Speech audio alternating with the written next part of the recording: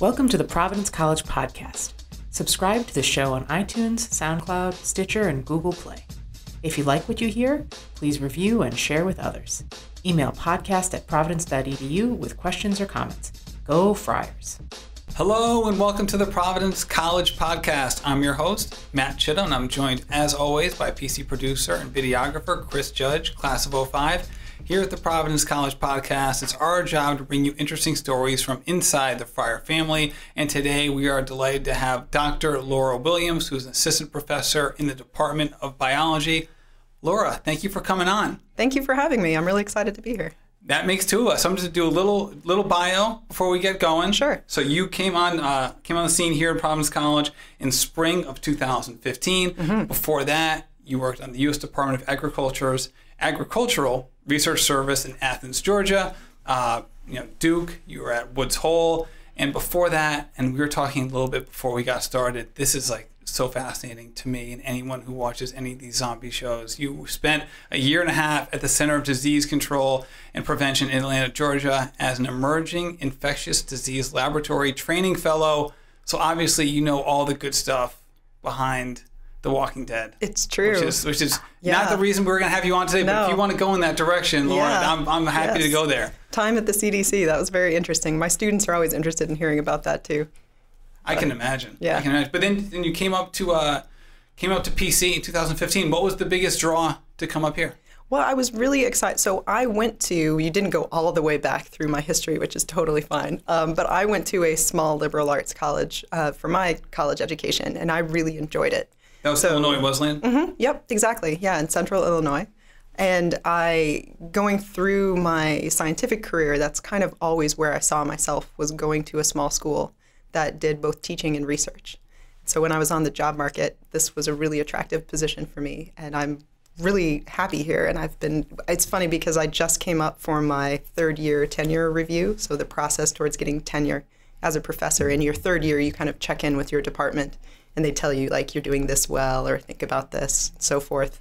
And for me, it was a good time to reflect on what I've been doing here, and I'm so impressed with the students, and I'm really happy with kind of the progress we've been making. So it's been a good home for me. I'm really excited about it. So what was the big draw for you when you were choosing a college in terms of deciding whether or not to go to a big research university or kind of the smaller, like PC type college? As a student myself? Yeah. Yeah, I really wanted, and I did really think about that hard. And I visited, because I'm from Indiana, so I visited Indiana University, which is a very large state school. I visited smaller schools, and I really wanted to be in a situation where I could get to know my professors, which is also what we do here at PC. And when you're at a large school, you can get a little bit lost. You know, sometimes you can sit in these giant classes and you just don't have a chance to talk to your professors, or you interact a lot more with maybe graduate students. Which, that has its benefits too. But I really wanted to be at an institution, at a college where I could get to know my professors and have a chance to learn who they were as people and what they did for their research and what excited them as scientists. And I feel like that's what we do here as well. And so I like that I've kind of come around in a circle, basically. Yeah, absolutely. And what's the draw? Because what's the biggest benefit of working at a place like the CDC or the U.S. Department of Agriculture versus a college setting? Yeah, sure. And that was really interesting for me when I was in college. And this is something we do now in our department. We try to talk to our students, our majors, about what are the careers that are available to you. Because we get, and this is funny, I tell this story, and I know my mom is going to listen to this, so I'm really sorry to do this to you, Mom. That's one listener. We got one. It's true. Once I tell her about this, she's going to be on board. But when I was thinking about college, what I wanted to major in, I kind of knew from a very early time that I wanted to be a microbiologist. And I really wish I had like an origin story of why, but I really don't. I could just make one up, I guess. But and I was talking to my mom about it, and as a high school student, and she was kind of like, well, what are you going to do with that? Like, what do you do as a job as a microbiologist? Why don't you just be a pharmacist? Because that's the thing I've seen. Like, I've seen that at CVS or at the hospital, And I think a lot of our students are in a similar situation where they kind of have a set of jobs or a set of careers that they know. And they're like doctors, or, you can kind of pharmacist, physician's assistant, dentist, veterinarian. And some of our students continue on those paths, and very rewarding careers. But sometimes you get students coming in who go, oh my gosh, I didn't know you could be a conservation biologist. I didn't know you could get into, in the government. I didn't know you could get into working with the CDC about public health. I thought you had to be a doctor to kind of talk about health. But no, you can work with the CDC on all kinds of different ways that health intersects with society and with people. And I think for me, it was really useful in my career that I've kind of worked at a bunch of different places. So I can kind of help our students then too to say, okay, well, here's what I did when I was at the CDC. Here's what you might think about if you're interested in that. Here's what the USDA does. When I was in college, I actually did 2 internships at a pharmaceutical company. So I can say a little bit about industry. So, here's what you do in biotech. Here's what you do if you were kind of trying to develop different pharmaceutical products, or maybe you're part of a startup, or maybe you're getting into like genomics, where we're having these kits now that you can do at home where you can have them sequence part of your genome and tell you things about your ancestry. Those are companies that require research and development. So they require science majors to kind of come onto their staff. So that's been kind of useful in my background to be able to bring that to our students too. Absolutely. And that's to say nothing of who knows what jobs will be coming online in 15 years so true. In the sciences. Yeah, definitely. Especially you mentioned earlier in startups, and obviously you have the biotech industry, which is like a whole another ball of wax. Yes, and they are in many fronts developing really interesting ideas, and they need people who, it's as a good example. There's so I teach a non-majors microbiology course, and one of the things we talk about, which I think you've got some notes on this, is we talk about the microbiome. So the microbiome is your microbial friends, sometimes your microbial foes, but they're microbes that live in and on you.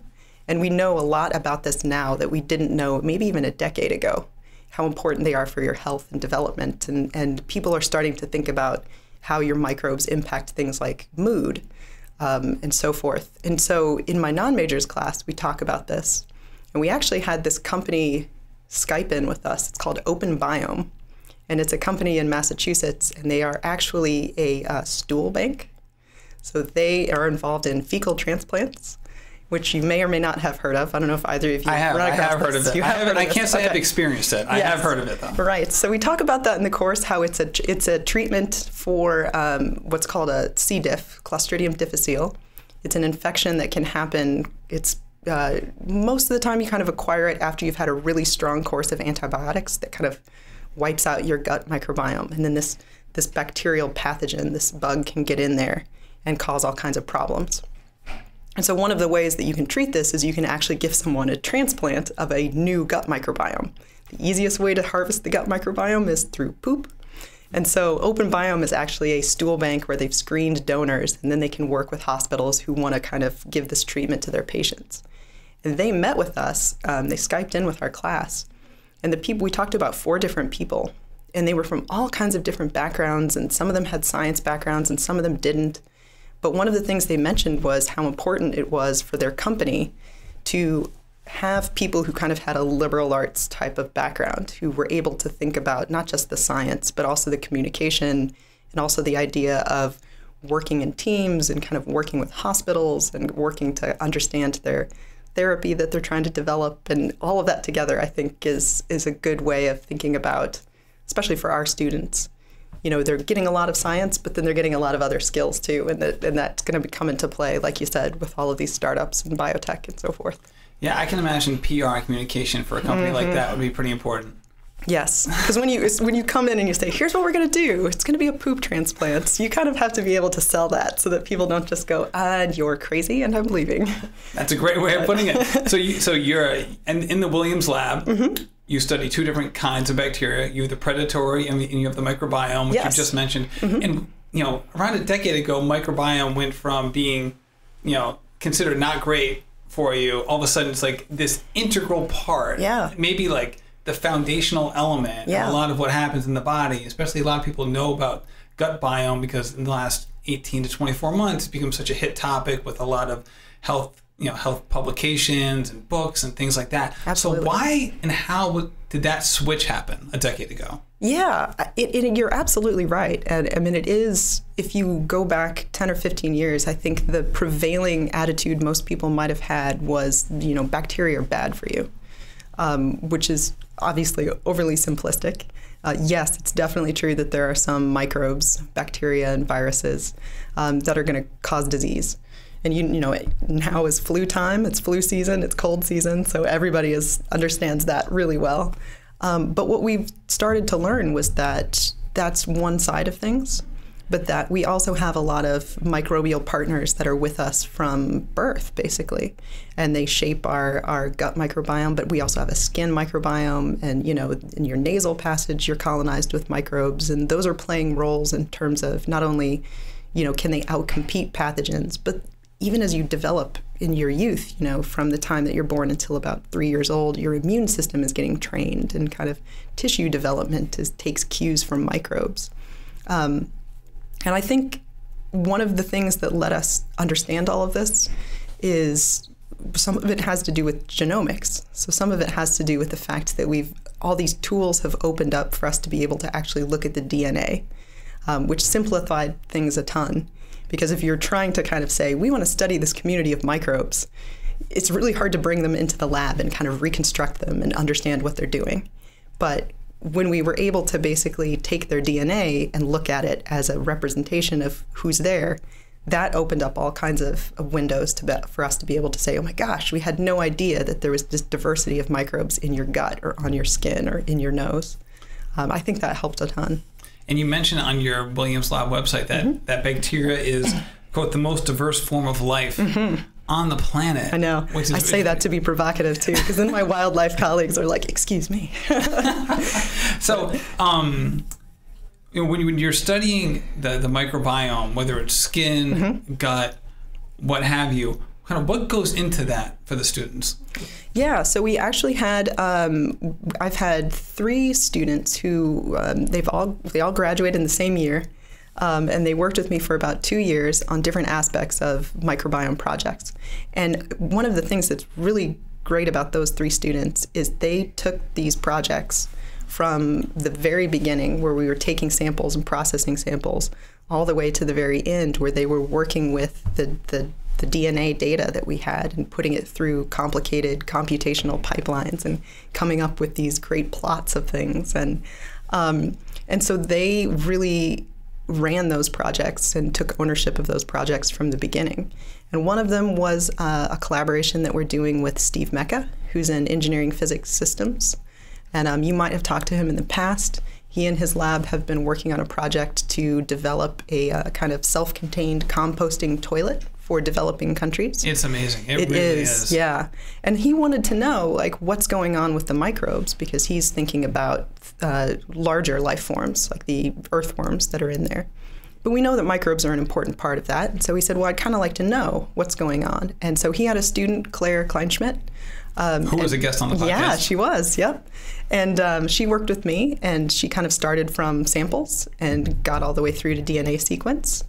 And then the other project that we're working on is also a collaboration with a friend of mine, actually, from the University of California, Davis. And she runs, she's in the psychology department. And she's doing research on social behavior.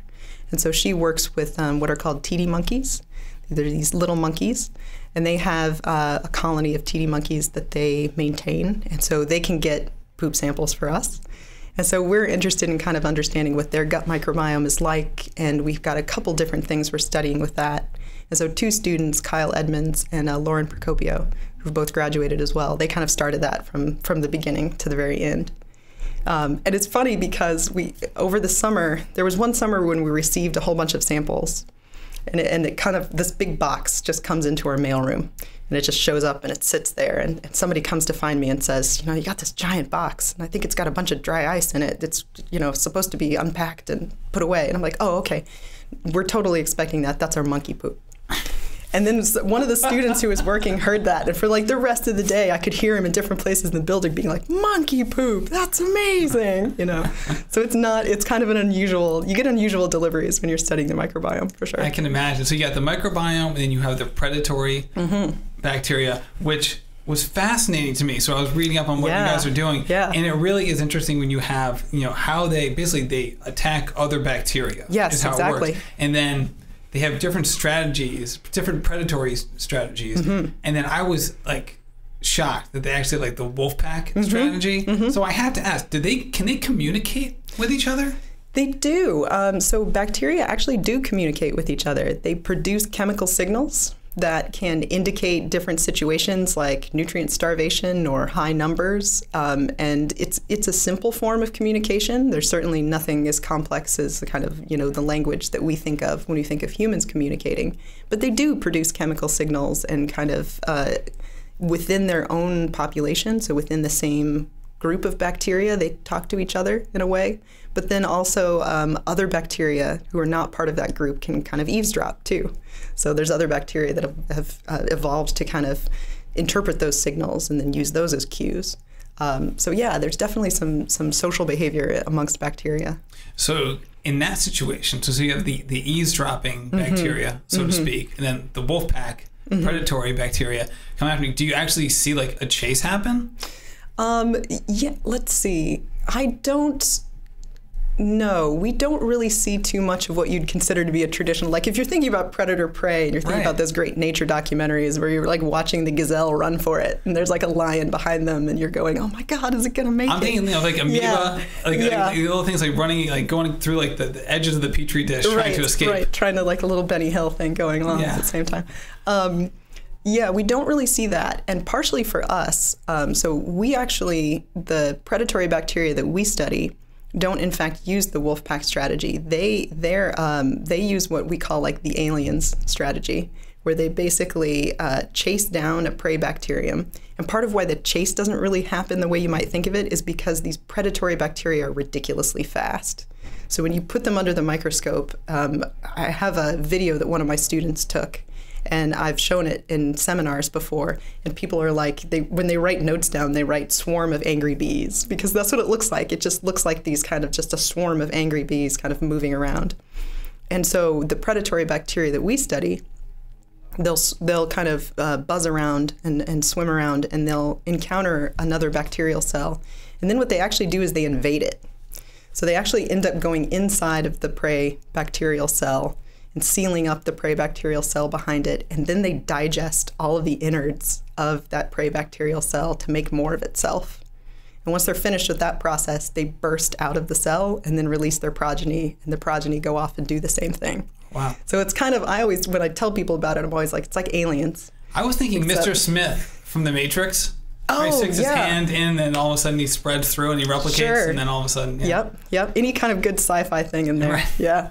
So what's the benefit to this predatory bacteria in terms of consuming these other bacteria? Is that the only way that they can replicate? Yep, you're absolutely right. So there are the ones that we study are what we call obligate predatory bacteria. This is the only strategy they have for getting nutrients, basically. They have to hunt down and attack these other bacteria in order to survive and reproduce. That's not true for all predatory bacteria. There are some that are what we call facultative. So that's one of their strategies, but not the only strategy. But the ones we study, they have to do it, or otherwise they're going to starve and die.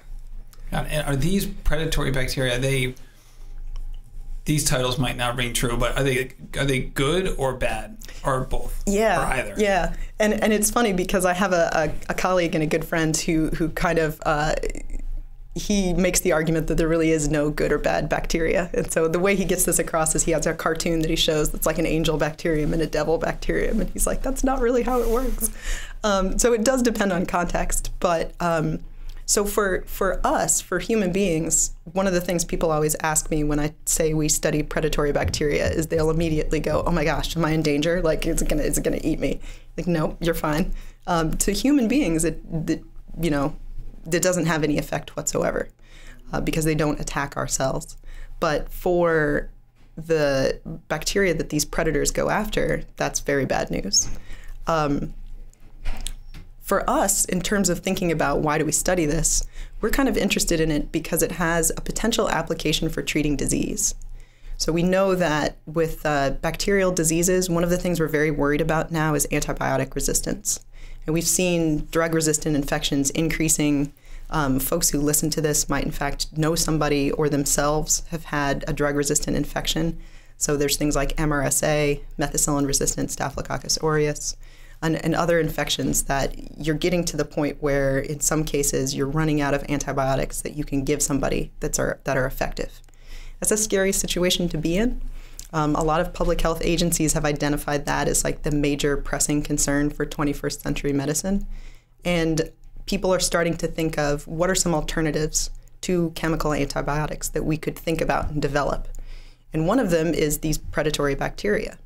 And that's one of the goals of our lab, is to try to see, could you potentially take these predatory bacteria, which we have isolated all of ours from places around Rhode Island. So we've got one from an estuary outside of Bristol.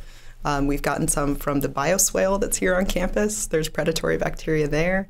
And we've gotten some from the Pleasant Valley Parkway stream that's just down the road a little bit.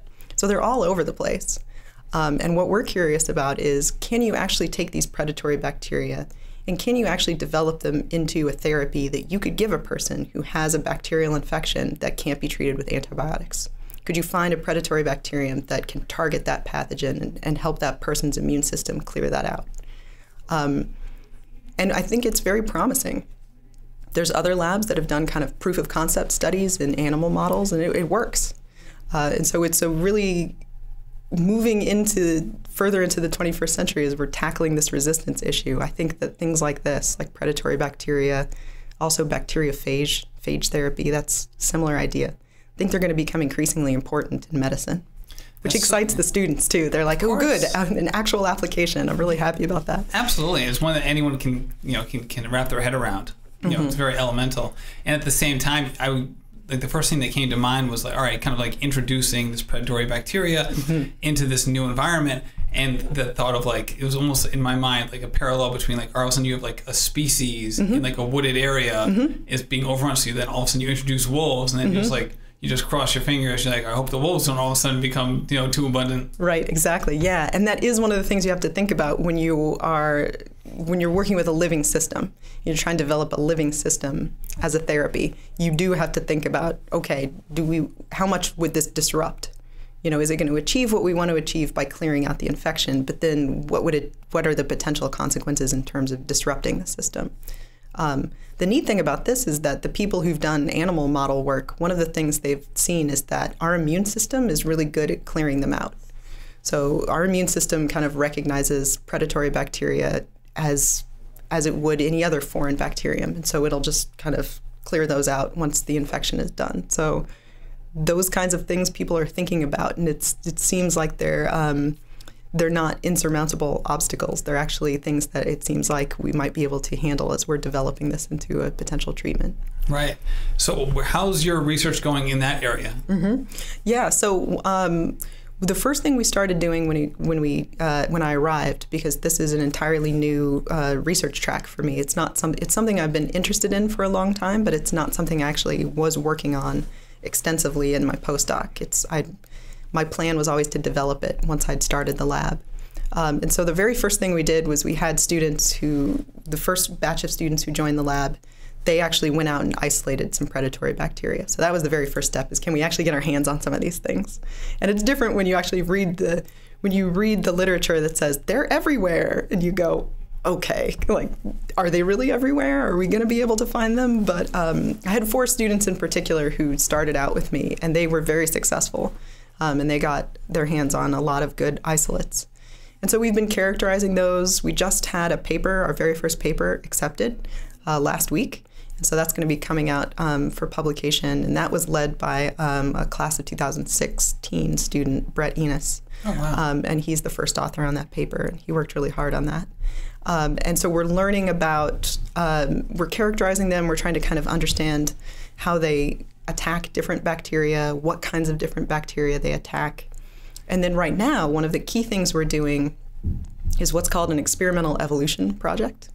So we have one of our isolates that was the one that was in fact taken from the bioswale right outside our building. And we know that it can attack a bacterium called Pseudomonas. So Pseudomonas is a potential pathogen.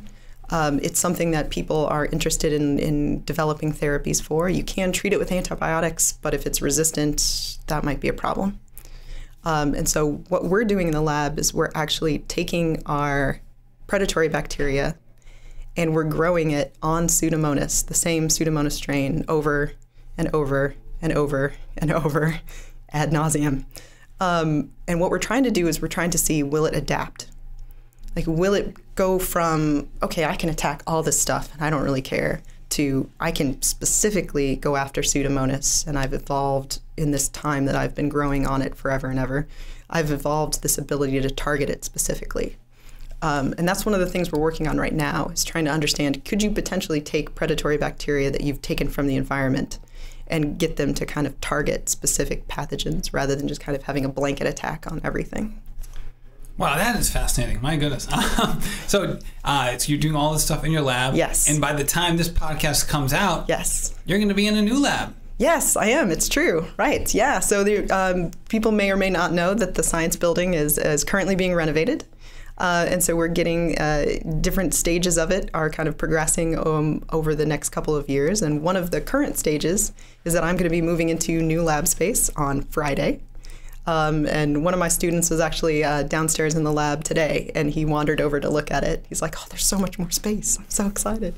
So I think it'll be good. We'll kind of have a little more space, and people will get to spread out a little bit more, which is good because most of the time I have, like, next semester I'll have 8 students in the lab who are working actively on research. And so they like to kind of elbow each other out of the way, get some space. So that'll be good for them. Oh, that's great. That's wonderful. And then recently you've been working on a Woman in STEM initiative here in Providence. I'd love for you to talk a little bit about that. Sure, of course. Yeah, and so that's part of kind of a larger, here at PC, one of the things that we're doing in the STEM departments that we're always thinking about is for all of our students, what are the challenges that they're facing? What are the ways that we can help them with professional development? So all the time we're thinking about teaching, we're thinking about helping them acquire knowledge, develop skills, but we're also trying to focus on what comes next once they graduate. And so we kind of consider that professional development. So we've been trying to kind of develop some events and some opportunities for students to think about professional development.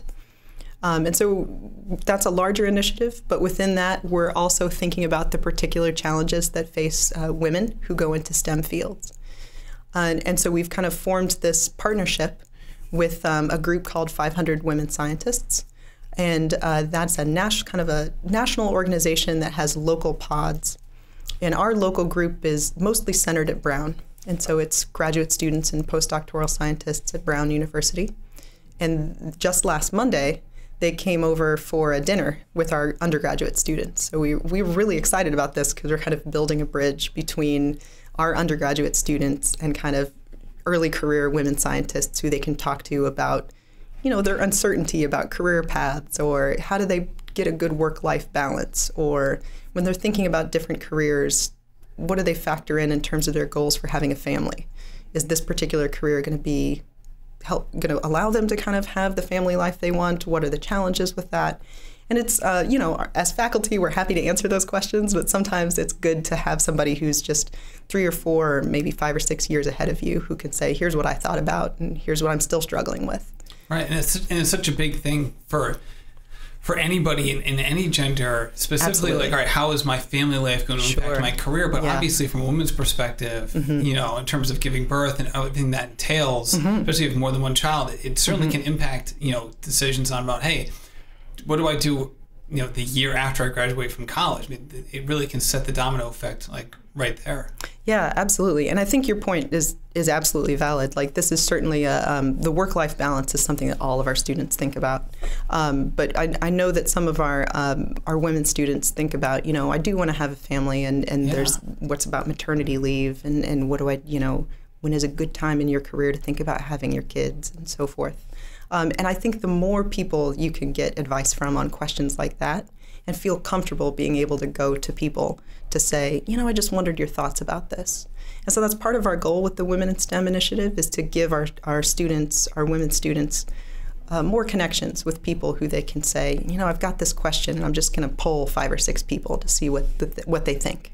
So you're getting lots of advice rather than not just, my advice personally. Like, I think it's good, but you should get more advice from lots of people. That's a great point. And sometimes those informal relationships can all of a sudden, veer off into, other professional opportunities. Absolutely. Or sounding someone out on a whole different topic. And you never know how those relationships will manifest themselves over time, especially if you continue to cultivate them. Yeah, absolutely. And I think it's good. I'm really happy that there's this opportunity to kind of bring people in from Brown too. Because that gives them an opportunity to see, if they're thinking about graduate school, that gives them a chance to talk to a graduate student, a current graduate student, and say, what was it like when you applied? How was the GRE? How'd you pick a program? Which, again, faculty are always happy to talk at length about our thoughts on that, but it's always good to get lots of perspectives on that. That's a great point. And we're talking about a very specific age group here in terms of women in STEM and potential issues or things to think about or talk about. But for you, in terms of your opinion about this topic, generally speaking, what are some of the major hurdles impeding women from progressing in STEM fields, both from an academic perspective and then from a career perspective as well? Yeah, and it's interesting because there's a lot of people who this is a topic of their they study these issues. And I think that there's different elements that people point to. Some of it is just kind of atmosphere. Some of it has to do with, from K through 12, like you can start to see early on young students getting directed in certain trajectories. For instance, like computer science and physics and engineering has representation of women is lower than it is in like biological sciences, for instance. And you can kind of sometimes track that back and see people getting shunted away from computer science. And so some of that has to do with very early on, like what opportunities were you encouraged to pursue? My brother and I were both really into computers, and we both took like some summer school stuff with computers, and I probably could have followed up on it, but it just wasn't something that there wasn't really a push. And I don't think that was kind of a traditional, quote unquote, scare quotes type thing, traditional thing for girls to think about. And so some of that kind of comes back to just making sure opportunities are available to anybody who's interested.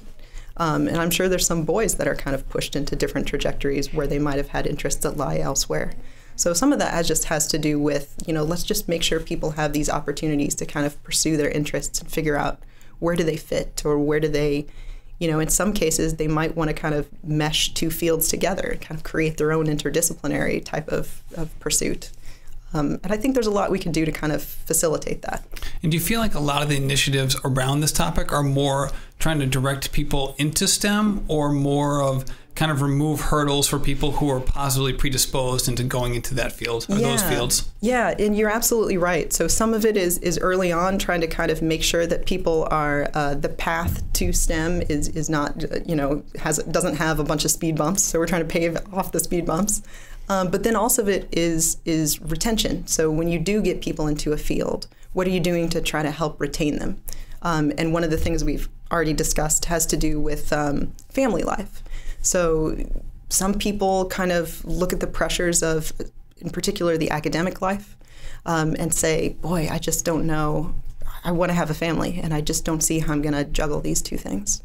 So some of it has to do with family leave policies and just understanding kind of the balance that people have between their professional life and their personal life. And there's a lot of people who are pushing hard on that too. And I think I'm seeing some shifts personally in the way people talk about this. I'm seeing some shifts that I find very encouraging, especially when I'm looking at my students who are coming up. So I feel comfortable telling them, like, you will find people who will support you when you say you want to have a professional life and a personal life. Right. And it's great for Providence College because, we have biology is a huge major here at PC in terms of the amount of students that we have. And that's to say nothing of the other majors, which have a lot of people in them as well. And then we're building this new science building / renovation, which is obviously an exciting thing. You're moving in on Friday. Yes. This is finals week. You're taking time out of your day. Thank you so much for joining us, Laura. Yeah, thank you very much for having me. I really enjoyed it. Our pleasure.